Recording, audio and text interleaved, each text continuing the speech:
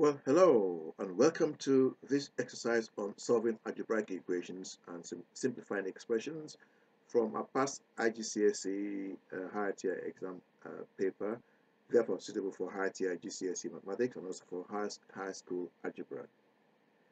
Now here we go, and it says solve the equations 4x minus 7 is equal to 8 minus 2x, and then x minus 7 over 3 is equal to 2.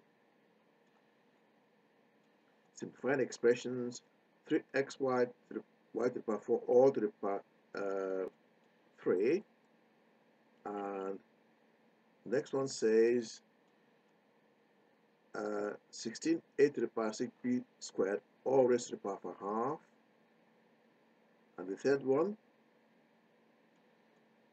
x squared minus 7x minus 8 divided by x squared minus 64. Okay, now for the first one,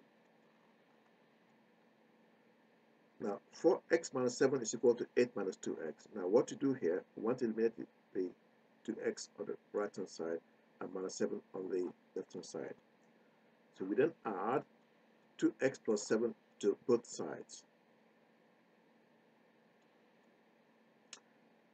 Now on the right hand side, the 2x's will cancel out,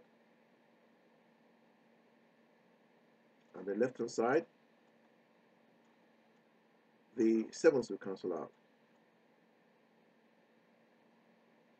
So we'll now end up with 6x is equal to 15. And if we then divide both sides by 6, we end up with x is equal to 15 over 6. And if you divide 15 by 3, you get 5. If you divide 6 by 3, you get 2 there. So x is equal to 5 over 2. Now, can you go back and check by substituting x equal to 5 over 2 to both sides of this first equation here? And hopefully you find that the left hand side has got the same value as the right hand side. Now for this one here, we need to eliminate 3 there. So if we multiply both sides by 3, we end up with x minus 7 over 3 times 3 is equal to 2 times 3. So on the left hand side, the 3's will cancel out, and we end up with x minus 7 is equal to 6.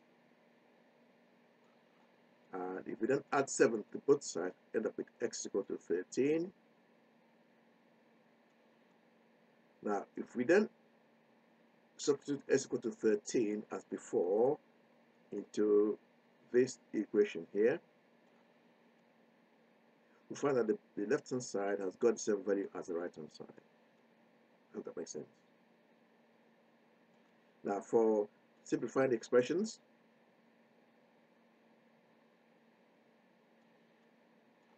okay, we've got that 3xy to the power 4 all raised to the power 3 there, and by the law of indices, we multiply the indexes by what's after the bracket there. And of course, 3 cubed will give me 27. So x to the power 1 becomes x to the power 3. Y to the power 4 becomes y to the power 12, because 4 times 3 is 12. And that's what we got there. And that is our answer. Now for the next one, we have that 16a to the power 6b squared all raised to the power half. And as I said earlier, similar to saying, find the square root of what's in the bracket. Now the square root of 16 is 4. And by the law of indices, a to the power 6 times a half will give me 3. And b squared, so 2 times a half will give me 1 there. So this now becomes this one here. So the answer will be 4a cubed b to the power 1. So we don't need to have the 1 there. So that can go down over there. So the answer is 4a cubed b is the answer. And for the last one, we have that x squared minus 7x minus 8 divided by x squared minus 64. Now, 64 we know is 8 squared. So the denominator then becomes x squared minus 8 squared. And that gives us the familiar difference of 2 squares there. So moving on there, we need to factorize the numerator as well. So we end up with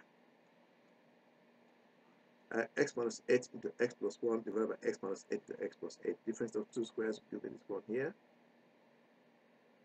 Okay, that's the denominator there. So the x minus 8's cancel out. And now we end up with x plus 1 divided by x plus 8. And that is our answer. Thank you for watching. And please subscribe. And hopefully see you again sometime. Bye bye now.